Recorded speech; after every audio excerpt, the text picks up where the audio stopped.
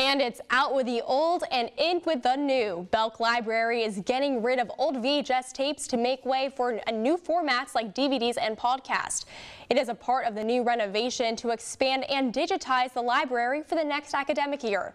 Dean and University Librarian Joanne Ruel says the change is needed.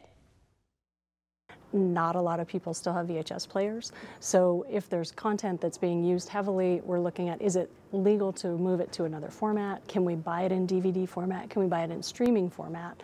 And if that's content that people need, we'll just replace the VHS with another format.